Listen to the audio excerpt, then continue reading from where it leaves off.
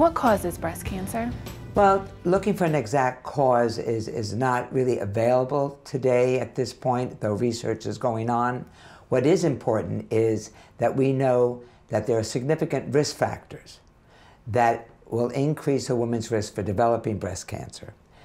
And some of these are related to estrogen levels, because we feel that higher estrogen levels are related to the development of breast cancer. If we look at things such as late pregnancies, late menopause after 55, early menstruation before 11 or 12 years of age, if we look at lack of exercise and we look at being overweight, obesity, we are looking at situations where the estrogen levels are high. Now, the highest risk factor is age. The older a woman gets, the higher her risk for breast cancer. And generally, most breast cancers are picked up after 50 or 55 years of age. But I caution all women that although the majority, over 2/3 of invasive cancers are after age 50, 55, every woman should be aware of changes in her breasts, whether she's in her 20s, 30s, 40s, or older, because age is not a protection. It still can happen in young women and does. How is breast cancer detected? Breast cancer is detected either through the patient herself being aware of her breast and the risk for breast cancer and is proactive about her own health, or by her family physician and/or gynecologist. Also, we do screening mammography on women from age 40 on. Of course, the mammography is done on younger women depending upon their family history. So much of following women with breast disease or breast family histories is individualized. But between physical examinations, breast self-examinations, and doctor checkups, breast cancer is detected. When should a woman have a mammogram? There has been a tremendous amount of controversy, and so this question is a very good one. I personally treat patients as individuals, and I think they should be. Mammographies, the standard today, I think it's acceptable to start at age 40 and do them annually. Then, as women get older, into their 70s and 80s and 90s, I think mammography can be altered, maybe to every 18 months. And obviously, if somebody's not medically able to go for a mammography when they're in their 80s and 90s, then it can't be done. But I think because women are much younger today, you can't look at the chronological age of a patient. You must look at their history, family history for cancer, and other circumstances to make any adjustments in the intervals between mammograms once a woman is 80 and older. Are some women more likely than others to get breast cancer? Yes, and I like this question because it helps to go along with trying to put in perspective where women stand regarding hereditary breast cancer. Women will think, oh, I don't have a family history of breast cancer. I don't have a family history of other cancers, so I can have that BRCA mutation, which increases the risk for breast cancer. But the majority of women who get breast cancer do not have a family history. So it's important that women understand they must go for screening mammographies. They must do those things that reduce their risk for breast cancer. The women who don't have a choice are women who are mutation positive for BRCA1, BRCA2, and now we've identified other mutations that increase a woman's risk for breast cancer. This is why your family history should be known to you so that when you go to your physician, they can see whether or not you need to see a geneticist in consultation. There are things that can be done. Please learn your family history. If a woman is diagnosed with breast cancer, will she necessarily have to lose her breasts? No, and that's a very good question because I strongly feel that women delay coming to get examined if they pick up something because they were afraid. And I think being afraid is due to many, many misconceptions. Mastectomies are a choice. There are two ways to treat breast cancer surgically. And this is for local control. This is removal of the breast, called a mastectomy, with or without immediate reconstruction, or lumpectomy, which is a wide removal of the cancer with a rim of healthy breast tissue around the cancer itself, followed by radiation. Radiation has come a long way, and now we have available for patients the 6-week standard, but we also have a 3-week program which was developed in the Canadian program in Toronto, which is available, which is a 3-week program. We also have available CyberKnife. So radiation has gone from just one mode to various options for the patient.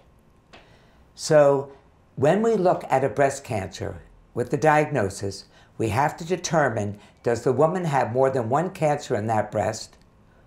If she does require a mastectomy. If a woman has a large cancer that measures maybe 3 or 4 inches, she might be best suited to have preoperative, before surgery, drug therapy. It's important that patients know that the tumors can be shrunk so that they may not have to have the mastectomy. They might be able to have the breast conservation, which is the lumpectomy with radiation. In addition to the surgery on the breast, which is for local control, and neither one of these methods is 100%, they both have the risk, a small risk, of local recurrence. Now, patients with mastectomy rarely will need radiation, but there are certain circumstances where they might. Are other treatments required after undergoing surgery for breast cancer? Yes, breast cancer is and should be approached as a team effort. And the people involved would be the medical oncologist, the surgical oncologist, the radiation oncologist, and we also have involved nurse navigators, we have social workers involved. There's an entire team that's dedicated to ensuring the patient gets her full treatment. Today, particularly, since we have such a deeper understanding of the biology of breast cancer, we have been able to individualize the treatments for patients. So patients should understand, because of what's available, thanks to research, not everyone is required to have chemotherapy. We can do testing of their cancer cell to see if there's a benefit to chemotherapy. And we can also test cancer cells to see what type of chemotherapy is to that patient's advantage for their breast cancer and reducing the risk of the breast cancer coming back. So ordinarily, I would say the majority of women who have breast cancer will require additional treatment, whether it's radiation treatment, if they have breast conservation, or the small, rare cases of mastectomies that require it, post-mastectomy, but also drug therapy, which is under the care of the medical oncologist, who may or may not start the treatment before surgery, depending upon that patient's circumstances. Why do some women have a mastectomy when they don't have breast cancer? Often what triggers a woman to consider having her breast removed is a friend or a relative gets breast cancer. And the alarms go on and they decide, wow, do I want to go through what they've gone through for treatments? Really not even knowing what the treatments are today, which have come a long way.